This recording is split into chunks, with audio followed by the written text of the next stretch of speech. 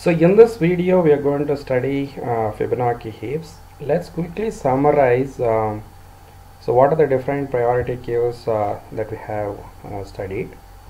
So the main operations that we want to do on the priority queue are add and delete minimum. So this is the minimum priority queue that we are trying to implement, and we also would like to implement the minimum element. Given the heap, we should be able to tell what is the minimum element. Then decrease key, delete. So the delete is basically, in all the cases, is implemented as decrease key plus delete minimum. So the complexity of delete will be the complexity of delete min plus decrease key. Then the other important thing that we want to do is build heap, and the last operation that we want to do is union. So what you notice is that minimum is easy to keep track. You just keep track pointed to the minimum, and so the build heap is also is going to be order n in all the cases. Let's look at a simple linked list implementation of the priority queue, where in order to maintain the priority queue, I maintain a circular linked list. Okay, so it's a doubly circular linked list is what we're going to maintain, and I keep track of the pointer to the element where the minimum is. Since I have the pointer to the minimum, so if you want me to give you the minimum, I can always give the answer in order 1, and if you want to add, you can add anywhere in the list, right? Add in the beginning of the list. Don't change the minimum pointer. Change the minimum pointer only if the number that you are adding is smaller than the minimum that you already have. And if you want to delete the minimum, then you have a problem. You delete this node, but the next minimum can be anywhere in the linked list, right? So you have to traverse through the entire linked list to figure out the minimum. That's where it takes order n time. Decrease key, if I give you the pointer to the node which needs to be whose value need to be decreased, if I given the value pointer to the node, then I can just go there and decrease the value, and then if the value decreases to something smaller than the minimum, I can change the minimum pointer. This can be done in order 1. So the delete function again is going to be order n, because in general you might ask me to delete the minimum. So in that case, if I delete the minimum, then I have to keep track of the minimum, so it takes order n. So building a heap is just creating a linked list with n elements. It's going to take in order n time. If you give me two priorities queue, since it's a doubly circular linked list, if I have to just merge them, this is going to take order n time, order 1 time. So what is very costly here is the delete minimum. Since the delete minimum is costly, the delete also is very costly. Otherwise everything else is so order 1. So this is what is the main focus. This is precisely the reason why we went from linked list to the binary heap representation. When we talked about the binary heap representation, so instead of order n here, we were able to delete the minimum in order log n time, and since the delete minimum also became order log n time, the delete also became order log n time. But we lost on the decrease key. If I have to do decrease key, we have to do order n number of computation, and the add also became very costly, right? So you have to notice that this has become costly now, and so the decrease key also became costly, and the union suddenly became very costly, right? So this became order n, right? So what we notice is that so the finding the minimum, this will remain same, and the build heap anyway is going to take in all the heaps order n time. But the problem with the binary heap was that the union take order n. If you had a linked list representation, it was just order 1. Then we studied binomial heaps. Binomial heaps, we were able to improve this order n to order log n time, retaining the complexity of every other operation, which is same as the binary heap. In the case of Fibonacci heap, what we are going to do is that, so we are going to improve this log n to order 1, which is same as the linked list, right? So we are going to improve it to order 1, and we are also going to make the add also order 1, right? So which is same as in the case of linked list. That's the best thing that you can do. So in the case of linked list, the add and union was order 1, right? So which was very fast. So and the decrease key is also order 1, right? So we are able to attain these three, that is add, decrease key, and the union in order 1, which is same as the complexity if you maintain the linked list. The only thing that we lose out is on the delete minimum. So once the delete minimum is log of n, delete is also going to be log of n, because the way we are going to implement delete is decrease key plus delete minimum. So this is where the improvement is going to be. So add is going to be order 1, decrease key will also going to be order 1, and the union is going to be order 1 instead of log of n. But the only thing which will continue to be log of n is the delete min, hence delete. So I have marked these three things in a different color, indicating that these are not the actual cost, these are amortized costs. Okay, I repeat, so the complexity of the delete min, decrease key, and the delete operation are amortized cost. These are not the actual cost. If you, in one case, if you call the delete min, the delete min could be as bad as order n. But if you do a sequence of operations, then if you end up doing only k number of delete min, then it's going to be not k into n, it's k into log of n. So now you know what is the meaning of saying that amortized cost of delete min is log of n. If you do a sequence of operations, then if you do then you can just add log of n, not really n. Okay, so that's the understanding. So with this understanding, let's try to define so what is a Fibonacci heap. So Fibonacci is a simple collection of trees. Okay, at each node the heap property should be satisfied. It's a collection of trees, as in the case of a binomial heap. In the case of binomial heap, each tree had a very rigid chapter, right? So every node, every tree had to be a binomial tree of order k, and we were not allowed to have two trees of the same order. All that condition have been relaxed here in the Fibonacci heaps. Is just a collection of trees. Okay, and each node should satisfy the heap property. Since we are talking about the minimum heap here, every node, value at every node should be smaller than or equal to value of its children. The main kind of policy that we are going to follow here, we will be lazy when we are allowed to be lazy, but when we are allowed to, when you are forced to do some work, we will do little more than what is required. Okay, this works in this case, right? So I don't know whether it works in real life, but this works in the case of Fibonacci heaps. So what really mean by saying that let's continue to be lazy as long as we are allowed to be lazy, but when we are allowed to do, forced to do something, we'll do something more, right? So that should be enough, right? So that's what is the main principle here. Let's look at an example of a Fibonacci heap. This is a collection of trees, right? So there is the number of trees is 4 here, and trees can be any general case trees, and all the roots are connected by a doubly circular list. Okay, all the root nodes are connected by a doubly circular list, which we call it as the root list. And whichever tree has the minimum element, that is the minimum pointer that we are going to keep track of.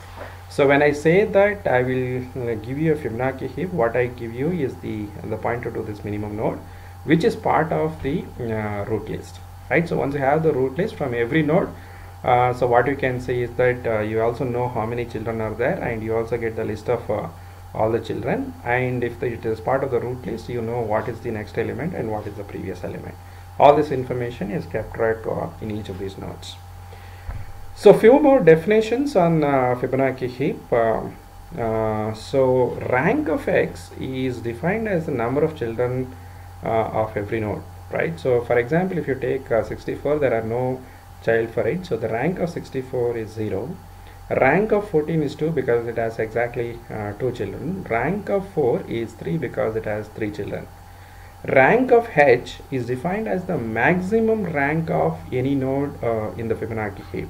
In this example, the node with the maximum rank, maximum number of children is 4, which is 3. So the node 4 here has 3 children, so which is the maximum child any node that it has, right? So rank of this particular tree is 3. Trees of H is the number of trees. The number of trees in this example is 4.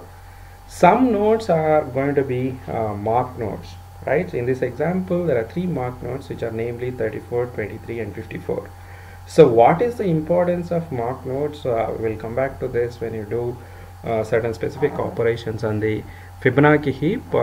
As far as now it is considered pictorially, it's going to be marked flag, but when you implement, there is a flag which is a boolean flag, which is called as marked. If it is true, that means that it's a marked node. If it's false, means that it is not a marked node, right? So what you need to know is that the nodes, some of the nodes are marked nodes, and the number of marked nodes in the tree is called as the marks of H. In this Fibonacci heap, there are exactly 3 nodes, which are marked nodes. And the last definition is when I say n is the number of nodes in H. In this tree, the total number of nodes is 2 plus 4 plus 1 plus you have 6 nodes in the other tree. So this is basically the total number of nodes is 13. Since we are going to talk about amortized analysis, I think we'll first start with the potential function. So once I begin with the potential function, then it will be clear how the amortized cost is defined. Because the amortized cost is the actual cost plus the potential difference. The moment I define my potential function, then the amortized cost is defined for each of these operations. So in this for Fibonacci heaps, we are going to use the potential function as, given this Fibonacci heap, you count the number of trees and also count the number of marked nodes. The potential function of a Fibonacci heap is defined as the number of trees in H plus twice the number of marked nodes. Okay. In our definition, it is trees of H plus 2 into marks of H. In this case, the number of trees is 4 and the number of marked nodes is 3. So the potential of this particular data structure is 4 plus 2 into the number of marked nodes, which is 3. So which turns out to be 10. 4 plus 6 is 10. So the potential of this data structure at this point of time is 10. So now we know what is a Fibonacci heap. You know what are marked nodes, you know what are trees, and so you know the structure of the Fibonacci heap now. You also notice that every node satisfies the heap property. So that is, if you take any node, it has a value which is smaller than or equal to all its children, right? So now we want to do some operations on it. So when I do some operations, we also want to keep track of the actual cost and also the amortized cost. When I want to find the amortized cost, the only thing that you have to look at is the potential difference, which you have to add to the actual cost. Now with these definitions, let's look at the simple operation. So how do you insert a node? Let's say that I want to insert 95 to this collection of Fibonacci heaps. So create a node with 95, you add to the root list, right? So you just add it to the root list. And so if I'm adding a number which is smaller than the minimum, then you have to change the pointer to the minimum. In this case, if I add 95 to this root list, minimum will continue to be 4. But if I am adding, let's say 2, then 2 is the minimum pointer should start pointing to that. So this is a circular list. This one created node is considered as a tree and it's being added to the root list. So when I add this 95 to the root list, the Fibonacci heap will look like this. So this is basically 4 pointer changes. So you are adding a node to a doubly linked list. This is about a constant number of pointer changes. And the what is the change in potential? The change in potential is the number of trees will increase by 1. The number of marked nodes will not change. So the actual cost is 3 or 4 pointer changes, and the change in potential is exactly 1 because the number of trees in the collection went up by 1. So the actual cost is order 1 and also the amortized cost of insert is order 1. Now let's look at the other easy operation that we can do. So let's say that if I given 2 heaps, then how do you merge these 2 heaps, right? So I have 2 heaps, so one on the left hand side, the another one is the Fibonacci heap on the right hand side. So if I had to merge these 2 heaps, what all that I need to do is merge 2 circular linked list, right? So the root list is basically a circular linked list. I have to merge these 2. So I have to make again constant number of pointer changes. And after the merge, you look at the two minimum pointers. In the left hand side heap, 14 is the minimum, and the right hand side the minimum is 4. So after the merge, you only keep track of the pointer to 4. So so in summary, we defined a Fibonacci heap as a collection of trees satisfy with each node satisfying the heap property, and we also defined as the potential function to be the number of trees plus the number of marked nodes. When you want to add an element into the heap, you just create a new node and add it to the root list. So the actual cost of the operation is order 1, and the change in potential is you're increasing the number of trees by 1, so the change in potential is 1. So the amortized cost of this add operation is order 1. So when you want to find the union of two heaps, so what all that you need to do is to just take the two circular lists and merge these two circular lists. The actual cost of merging two circular lists is order 1, and in this case the number of trees also does not change, and the number of marked nodes also does not change. The change in potential is 0. So the actual cost as well as the amortized cost for finding the merge of two Fibonacci heaps is order 1.